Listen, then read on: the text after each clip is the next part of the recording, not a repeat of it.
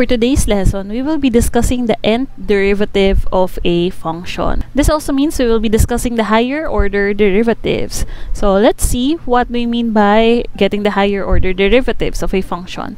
So when we take the derivative of the function f of x, the derivative f prime of x is called the first derivative. So let's say you have a function, you get the derivative of that, we call it as the first derivative. Now, taking the derivative of the first derivative would in turn give us the second derivative and so on. So if you get the derivative of the first derivative, we call it as the second derivative. If you get the derivative of the second derivative, we call it as the third derivative and so on. So this is what we call as the higher order derivatives of our function. So the concept behind this is that you are getting the derivative of a specific function. So for the first derivative, we write this as like this, f prime of x.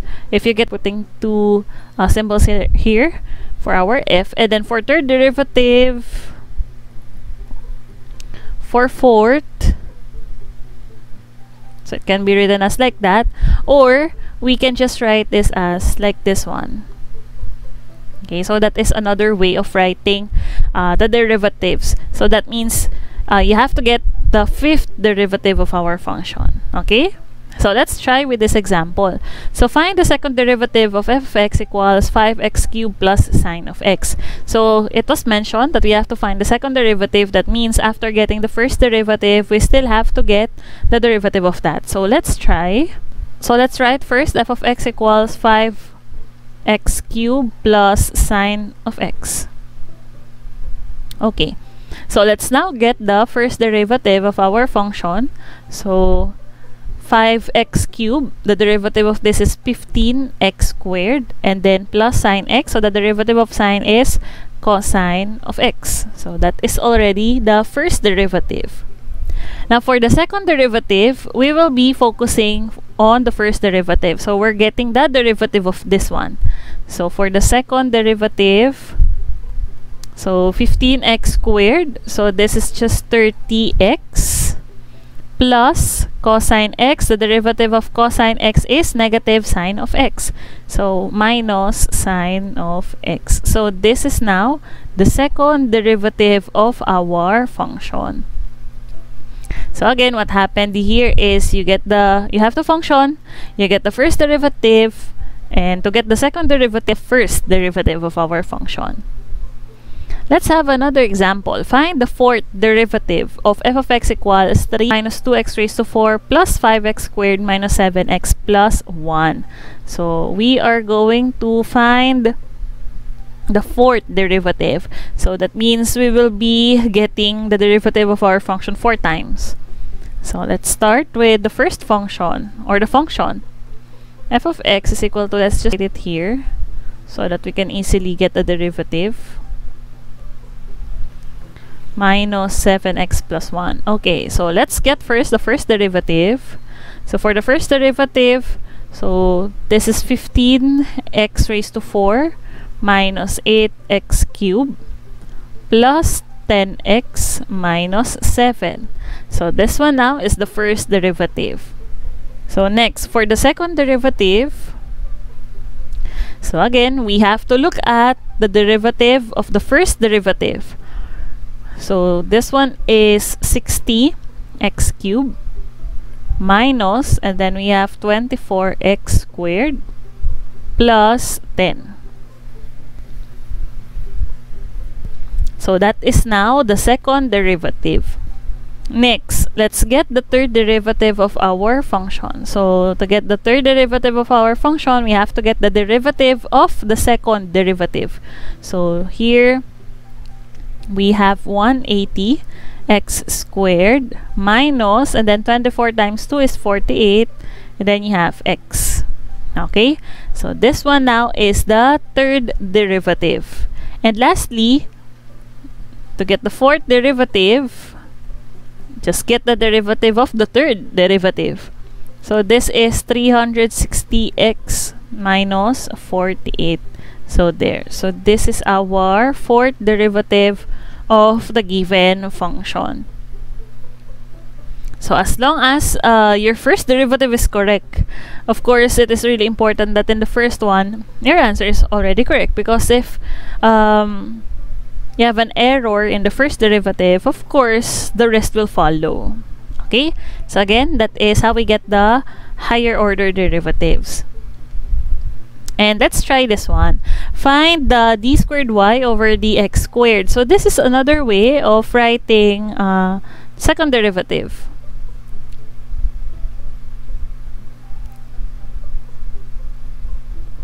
So that is also, or that refers also to second derivative. So this means we have to get now the second derivative of this function, x squared plus y squared equals x squared.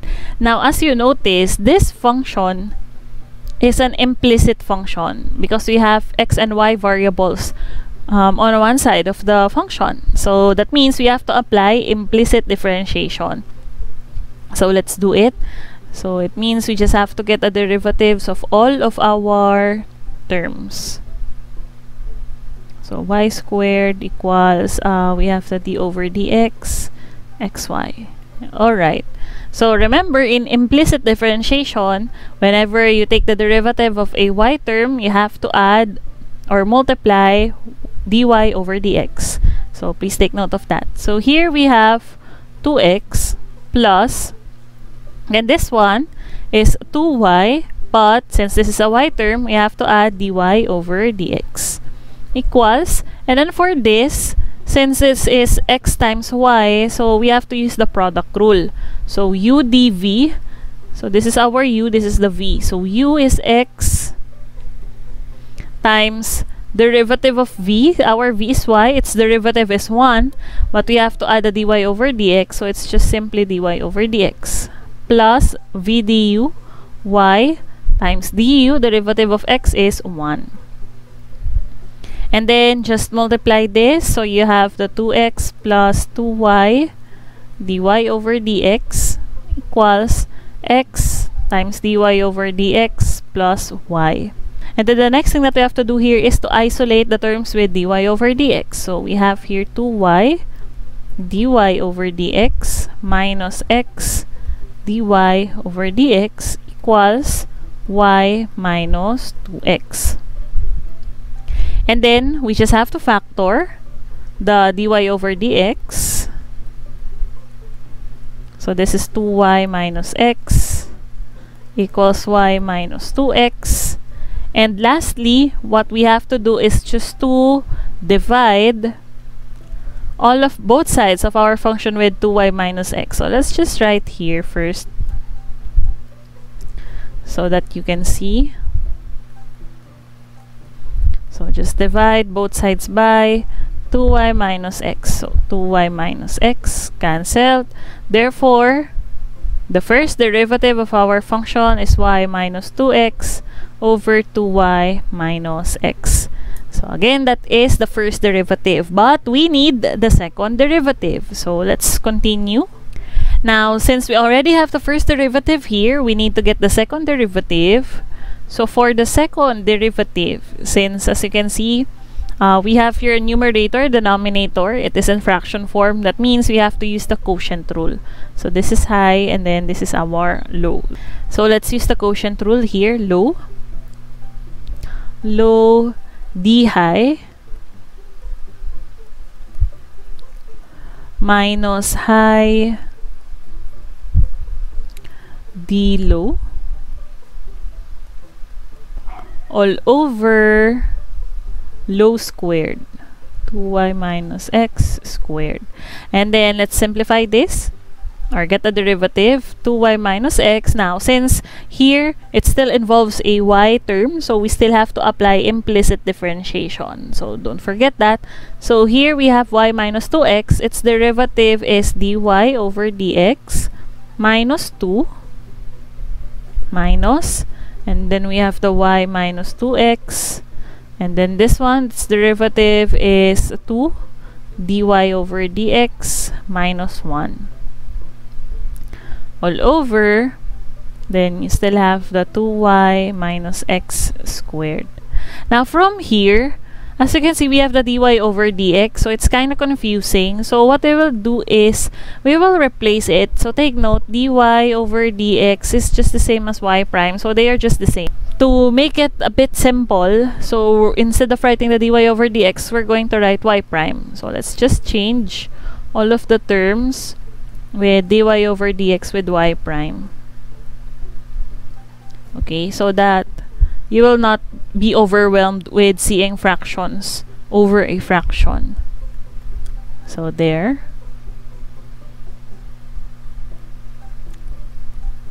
Alright, so after that, the next thing that we have to do is to multiply the numerator. So we have to simplify our numerator. So we will be applying the FOIL method in our numerator.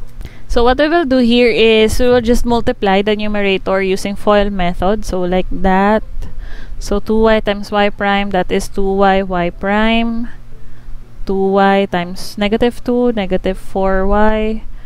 And then this one, negative xy prime.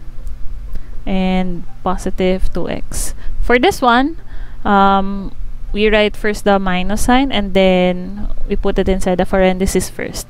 So do the same thing. 2y y prime. This is negative y. We have negative 4 xy prime and positive 2x all over 2y minus x squared. Then for the numerator, before we simplify this, let's distribute the negative sign here first to all of the terms. So this will become minus 2y y prime plus y plus 4xy prime minus 2x.